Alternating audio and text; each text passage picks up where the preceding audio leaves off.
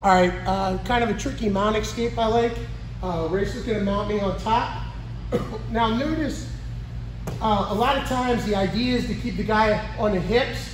You want the guy on the hips because if he's there, I have a real good lever to lift him up and to move him.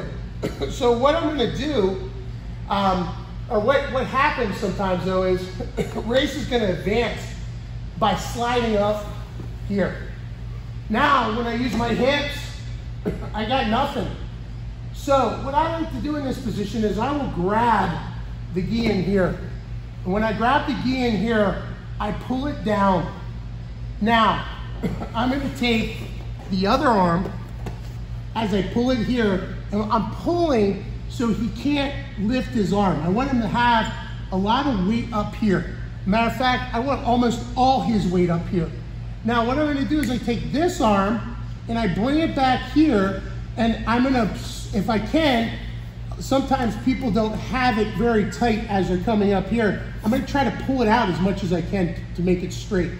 Because once it's straight here, when I go to lift like this, it becomes very easy to pick him up. Because all his weight's over here, and this is light. So what I'm gonna do once I do that is I'm just gonna push this way and come up and hold on to this and hold on to this leg. Now I'm up and I'm in a better position than I was. And pull him down so I press his weight here. When I press his weight and kind of lift it up like this, when I grab this leg, it becomes light.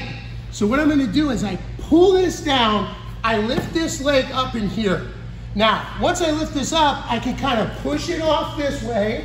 I can come back in if I want to attack the leg, or I can just go and get out with it. So as he comes up high, here, I'm holding here. I push him this way, I hold here. So Race, try to lift your arms up. It's very difficult because I'm pulling straight down this way. Lighten this up.